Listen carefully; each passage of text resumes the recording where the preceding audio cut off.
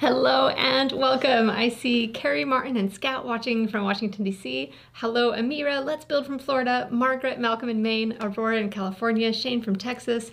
Annika in Tampa. It is good to see you all here. We are looking forward to our final quiz show, and I saw several people saying, oh man, it's the last class, but not to worry because Biology 2 will start in January. Did they study, though? That's the real question, Science Mom. They did. They are ready to defeat you, Math Dad. Unbeatable Science Kids here for a win today. I have drawn questions from across the entire course, so if you didn't study, then we'll see about that. Let's begin. Head over to itempool.com/sciencemom/live. And we'll start off with the question, which of these diseases are zoonotic? So they infect multiple species. Influenza, smallpox, COVID, or measles. Only select the ones that are zoonotic, so that you'll find them in multiple species. And hello to Jackie in Wisconsin, and Kiara, Katie, Musical Marmoset. There's the link in the chat, and we're ready to go. Okay, I'm seeing 2 bars a little longer than the others. You might notice a nice pretty lake behind us today. It's a cold morning here on the lake. It is, but not as cold as I was seeing in the chat. We've got some viewers up in Alaska and Minnesota.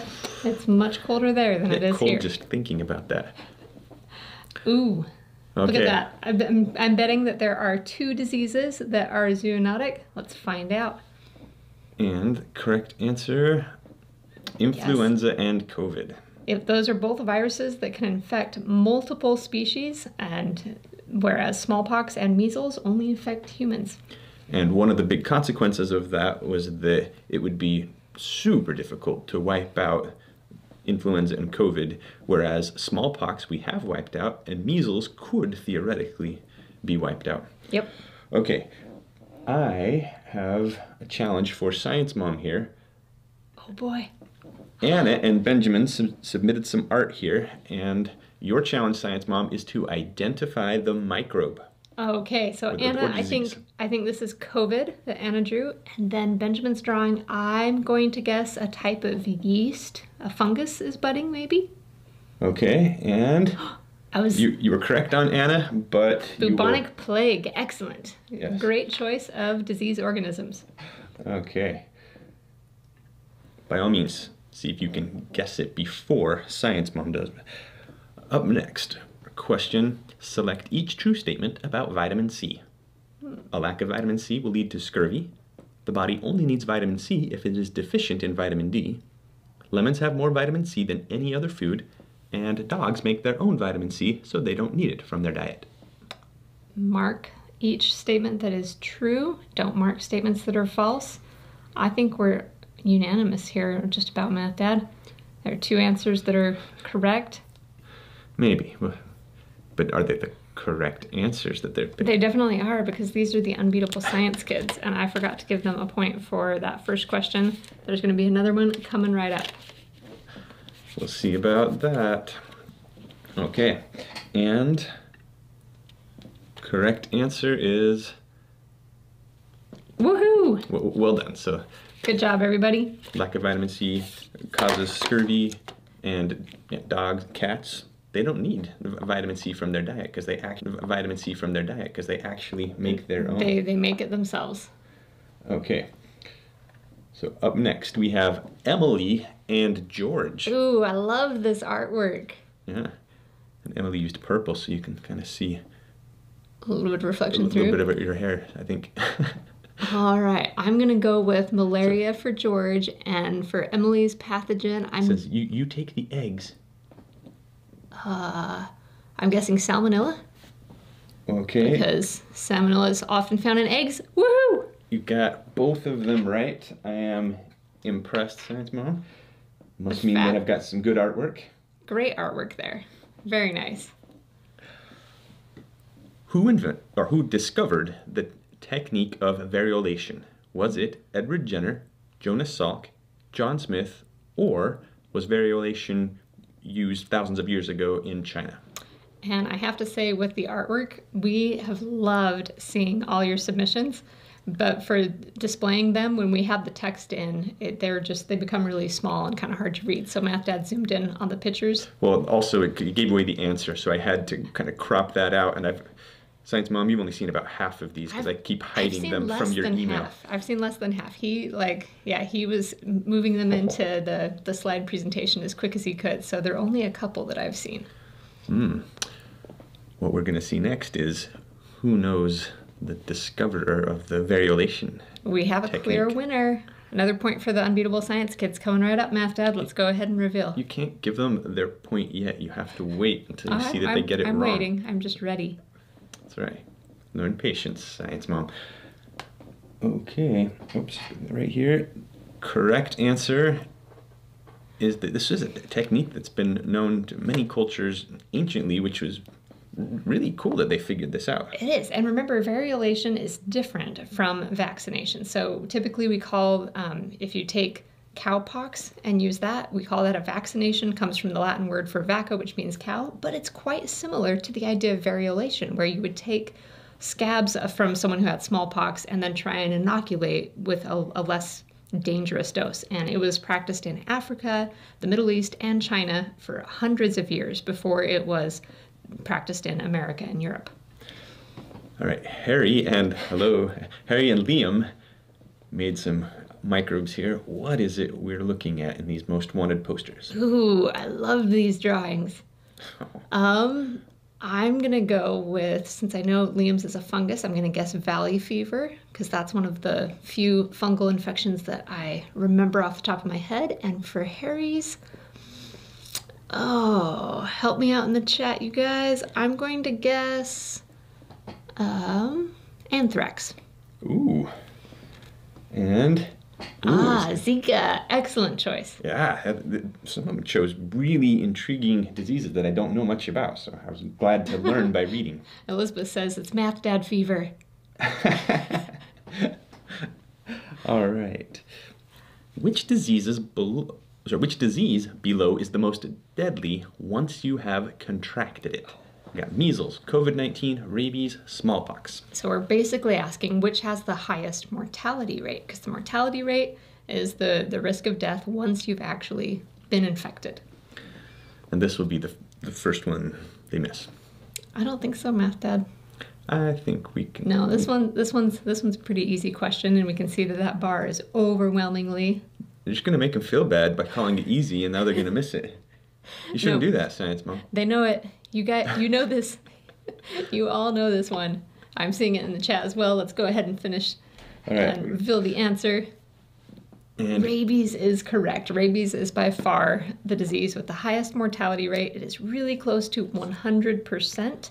But the good news is it can be treated. If you were exposed to a wild animal that may have rabies, if you get the rabies vaccine, then your chance of survival is close to 100%. I thought they'd miss it because we talked a lot about smallpox, and that one is so awful. Yeah, but rabies is very memorable. Logan and Nicholas. Ooh, we have a bacteria. Logan, I'm going to guess that bacteria is E. coli, or it could be salmonella, but I'm going to guess E. coli. And Nicholas, I love this artwork. Oh no, and it's wanted. I think it's a virus. I'm going to guess COVID. And cholera. Ooh, cholera. Yeah, cholera was a good choice. It is, and I love the water around it too because cholera was often contaminated water and drinking water. Good job there, Nicholas and Logan. Next, we have what diseases could be effectively treated with antibiotics? Only choose diseases that can be treated with antibiotics, so don't choose diseases which could not be treated with antibiotics. Influenza, staph infection, malaria, and athlete's foot are the available options. We've been talking a lot about antibiotics, but I'm not sure if we even mentioned all those diseases. But if they've been working on their most wanted posters and looking at that list in the appendix, they would have seen all of these. Oh, pretty close bars there. Ooh, this could be the one. Let's Build says the pictures are epic. They are. We have loved seeing all of the artwork. Yeah. It's been super fun. Right, but not just the artwork. Some really good research went into these as well. So several of the submissions that were turned in, I learned new things about diseases that I hadn't known before, which is awesome. Okay, I I think there's a winner. There is a clear winner. But, well, if there's only one answer, there's a winner. I don't know, Science Mom. Oh, get ready to give me my point. Staphylococcus is a bacteria, so it can be treated with antibiotics. But influenza is a virus. Antibiotics aren't going to do it for influenza. And then malaria is actually a protist or a parasite. It is not a bacteria, and the word antibiotics is specific to bacteria. An athlete's foot is a fungus. Oh, so only bacteria can be taken out by antibiotics. Good job. Score is currently 5-0, Math Dad. All right, Sophie and Addie. What are we seeing here, Science Mom? Oh, the protist, I think, is going to be Giardia. That is my guess, because that is an illness caused by a protist. And for Addie, I'm going to guess influenza. If it's not influenza, it's definitely some type of virus, because that is very viral looking. Yeah. Those are my guesses. And the correct Am I right? answers? Oh, the brain-eating amoeba. Naglieri floweri, I think is how it's said. Excellent choice and very terrifying. And Addie's was a virus, but it was not influenza. It was COVID. So, ho. Excellent choice there, Sophie. Okay. Select each true statement. Both plants and animals perform cellular respiration. Glucose is required to perform cellular respiration. Cellular respiration produces oxygen. And cellular respiration harnesses light energy. It's like 4 true or false questions all in one. To give them extra chance to miss it, Science Mom. That's what this is. So I have a question about the art submissions. Was COVID the most common virus? Like if I see something round with like dots on it, should I always guess COVID? I'm not going to tell you because that would be a hint, Science Mom. Are you saying you need hints? No, I'm not.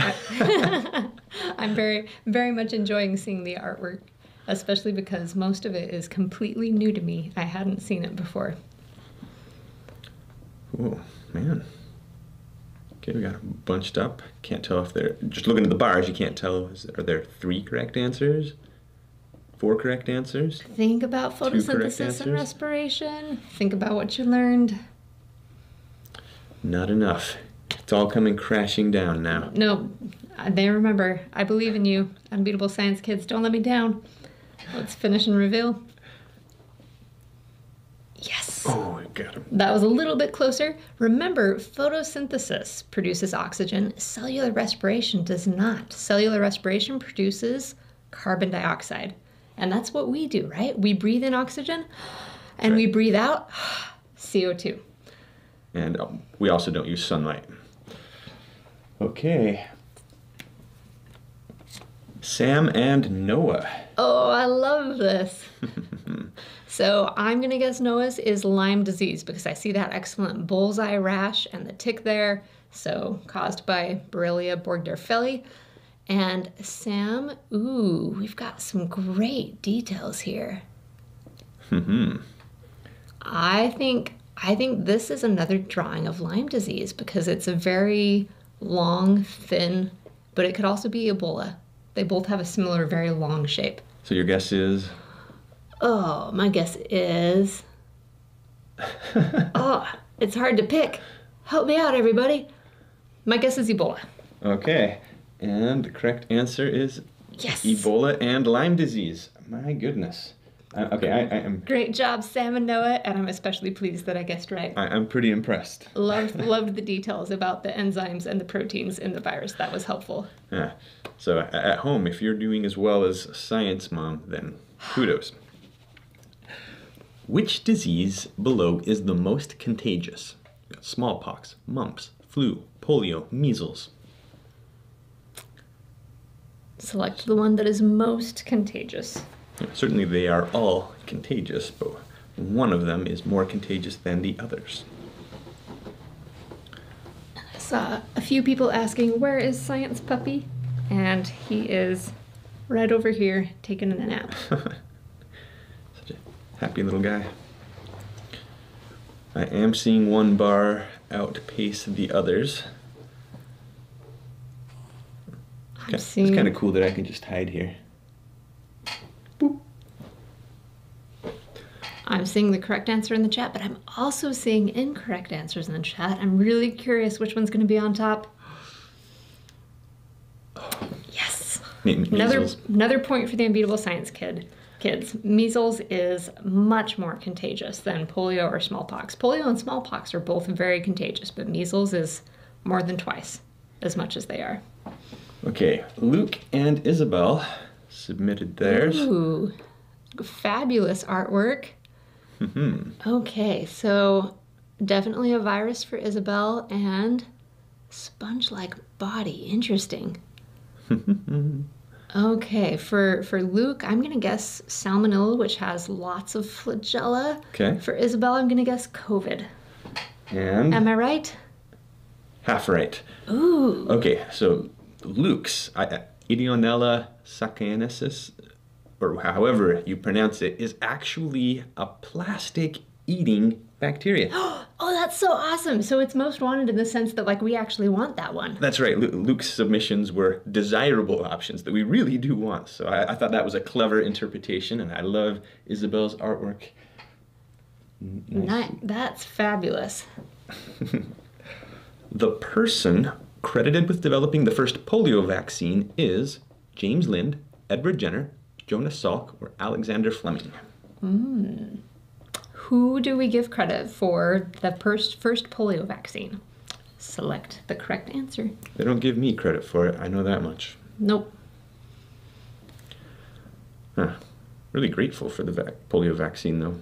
Yeah. And, yeah, polio is not something that's been on my radar, because where we grew up, and it was largely eliminated before I was born. I know two people who had polio, who are polio survivors, and both of them, now that they're in their golden years and older, they're having post-polio syndrome because the virus doesn't really go away, and it causes nerve damage that then will flare up when you get into your elder years. All right, let's go ahead and finish and reveal. I seem less confident on this one. No, I think I've got him. I'm confident they got it right. Oh no! 1 point for Math Dad. This one was a little bit more challenging because we didn't spend a lot of time focusing on this, but Alexander Fleming is the scientist we most recently talked about with the discovery of the first antibiotic. Jonas Salk, discovery of the polio vaccine. Edward Jenner, that was who was involved with cowpox and the development of the first vaccine for smallpox. And then James Lind was studying scurvy and he's often given credit with the first clinical trial, but he didn't really realize what he'd discovered when he ran his study. Okay, Grant and Emily. What are we seeing here? I love these drawings. Emily, I'm going to guess that this is COVID, and Grant, I'm going to guess a bacteria. Let's say that it's Staphylococcus. It has a nice round shape. Defeatable Math Dad. Oh, that's hilarious. Yeah, didn't recognize your own husband, but you really made me laugh. Grant and Emily's was actually influenza, but look at those beautiful colors, that shape. That's fabulous. Very nice. What is the name of the artery that takes blood from the heart to the rest of the body? Is it the vena cava, the ventricle, the pulmonary artery, or the aorta? Pick the correct term. This is going back to our human physiology section, and we did not have time to cover everything in detail that we've covered in this course, but if this question, you hear it and you think, oh my goodness, I have no idea, it might be good to go back to the notes and just read through the notes in the human physiology section and remind yourself of the things we learned about the circulatory system, about the respiratory system, and the digestive system, because we learned some pretty cool facts. We did. The jugular, that one's in your neck, right? Is that a vein or an artery? What do you think? It's an artery. Artery? I believe that the artery in the neck is called the jugular, but I'm not 100% sure. I would have to look that one up. Oh, okay. Well then, she doesn't know everything. Nope, I don't. Okay, we do have a leading contender here with 37 votes, although it's dropping. Okay, and aorta is correct, but the most common answer was pulmonary artery. And the pulmonary artery goes to the lungs. So it goes from the heart to the lungs. The aorta goes from the heart to the rest of the body. Another point for Math Dad. But is Math Dad in the lead? Oh, no, he is not. I just got to remind you that... you might have forgotten a few points, though. Nope, I did not. And Rachel has a great question I want to answer real fast. Okay. How come nobody talks about antivirals?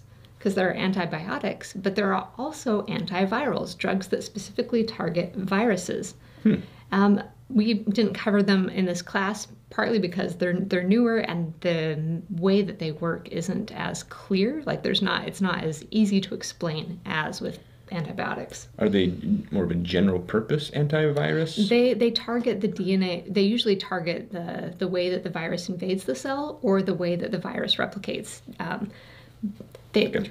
Yeah, they're really useful, and some of them work really well, especially there are a couple against the flu that will really help if you come down with a bad case of the flu.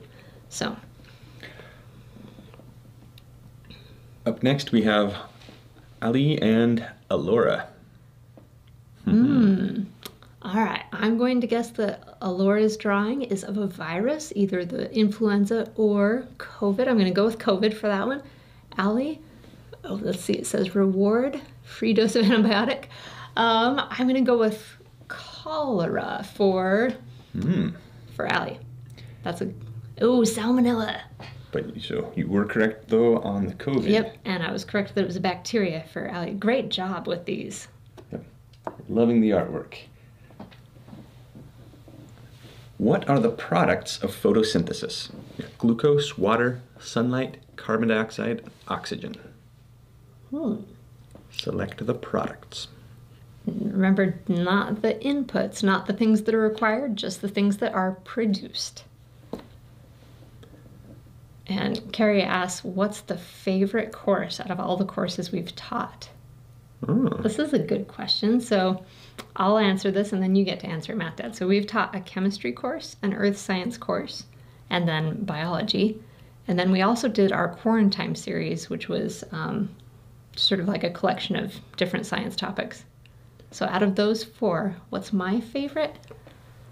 That's a really hard question. Well, I kind of got blown up in chemistry with a little accident, so I'm not going to say chemistry. I'm going to say earth science.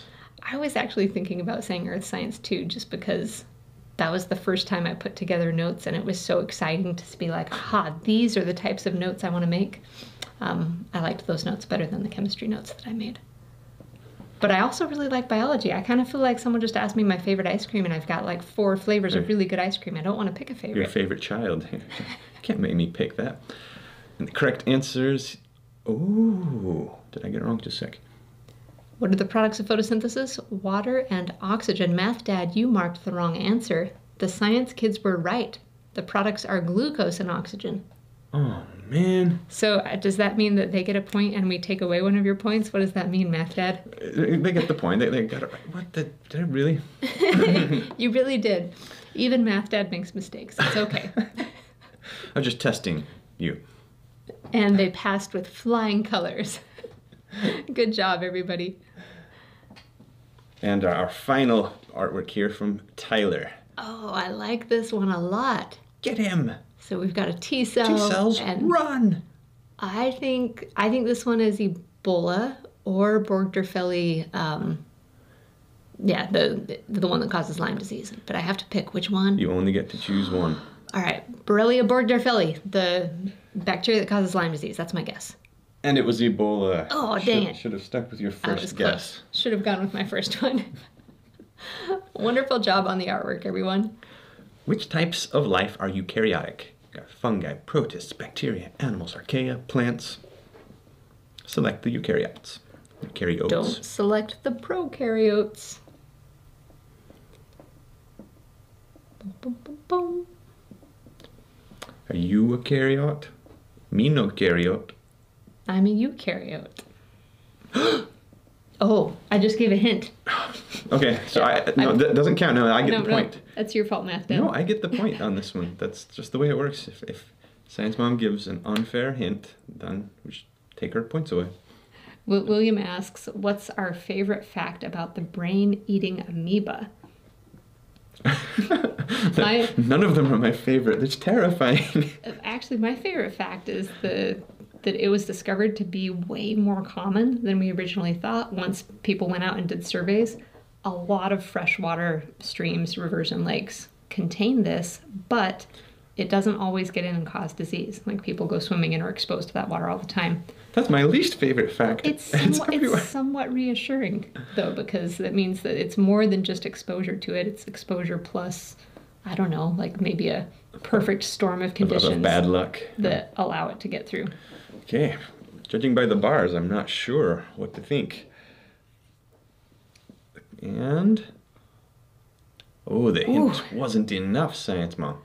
So option E, archaea, is, and well, also bacteria, got a lot of votes. Those are the two prokaryotes. They don't have a nucleus. They're very simple cells, and they are the only prokaryotes. Everything else is in the category eukarya. That's right. And I mean, typically, if you really had to break it down to most the largest categories, they say there's the bacteria, there's the archaea, and then eukaryotes all get lumped together. And even though I broke us apart into 4 other categories there. Did you give me my point? I did give you your point, so you now have... I think you might have forgotten. You have 3. They're still ahead by 5, Matt Dad. You're not going to catch them.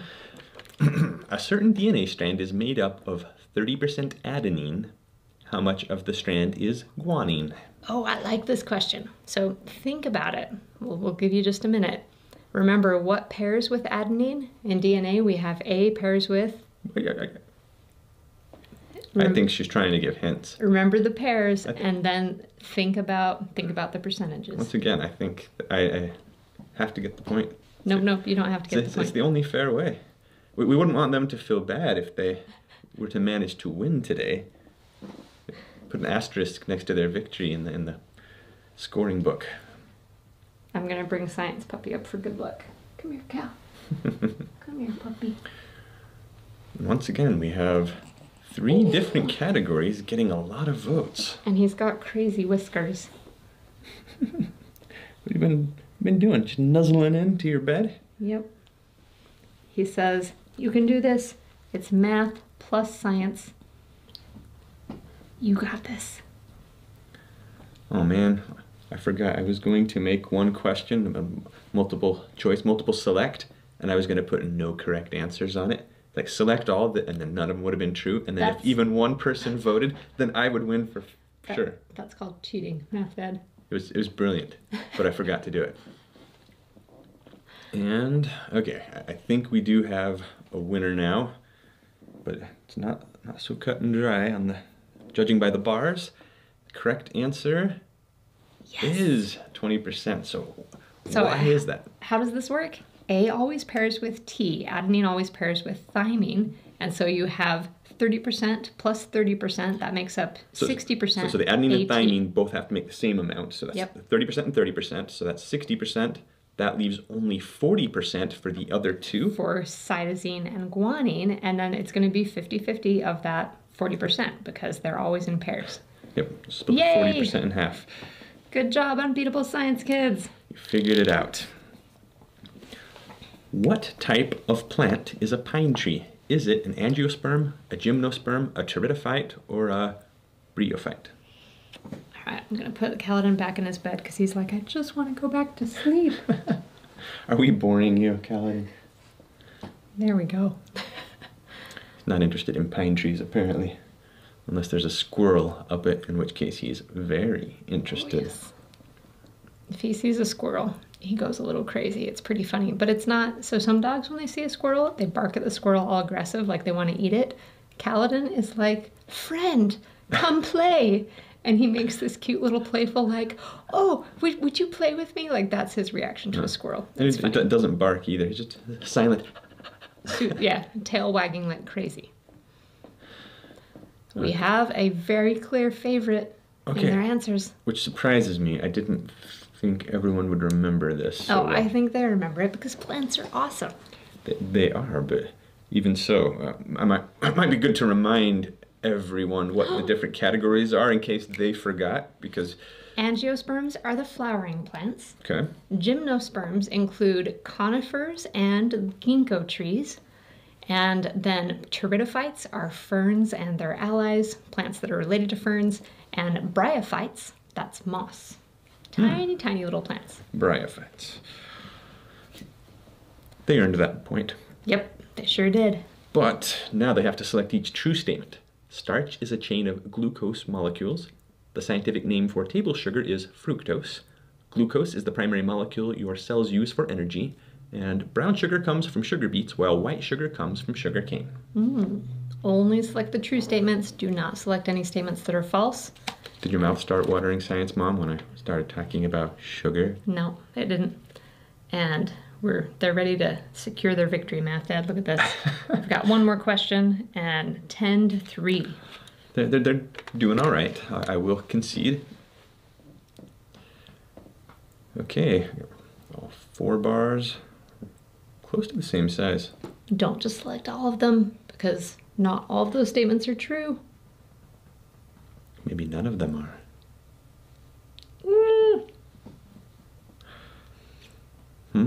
It's close. Oh, the suspense. Okay, let's reveal the answer. Okay. Good job, everyone. So starch is a chain of glucose molecules. That is true. The scientific name for table sugar is not fructose, it is sucrose. Sucrose is common table sugar, white sugar. And when sucrose was half glucose and half fructose in a molecule where they combine? It's what's called a disaccharide. So you have 2 little rings that are stuck together. This is sucrose. One part is fructose, one part is glucose. And glucose is the primary molecule your cells use for energy, is true. And then last but not least, brown sugar and white sugar can both come from either sugar beets or sugar cane. It just depends on how refined it is. So as it's processed, it's turned into brown sugar and then turned into white sugar. It all starts out as brown sugar, and then we extract the molasses. Is removed, and then it's white. Yep. Okay, our final question. How long does a typical red blood cell circulate in the body? What do you think? I think it's been a while since we talked about blood cells circulating. It has been. It's fun to just think back and be reminded of these different topics. And if any of these, when you see the questions, sound like, oh man, that was so long ago, I think I forgot, just go back and do a quick review. Well, I think I remember the answer to this one a little bit better just because I was surprised. So, really. And strangely, a surprising result is often more memorable than something that you would expect. This is true. We do have a clear favorite, although there is a runner-up that also has quite a few votes. Let's go ahead and reveal the answer, Math Dad. Okay. Correct answer is 120 days. So 7 days got a lot of votes, but nope, a lot longer than that. Okay. I am really pleased with what everyone has learned. We covered so many different topics, and we did. And with biology, it's a little bit of a different field of science because with chemistry and some of the physical sciences, there are very clear ways of this is what people should know and this is kind of the order it should go in. Biology is really different. It's so broad, and encompasses so many different things. And we enjoy teaching you so much. And we hope you guys will sign up for biology too as well. Join us as we go into genetics and evolution. And I owe you guys a defeat song. Math Dad was ready, the questions were strong. He knew that his students would get them all wrong. But then they surprised him, for during the show they said, "We're not scared now, let's show what we know." And now that it's over, the game is all done. The unbeatable science kids won.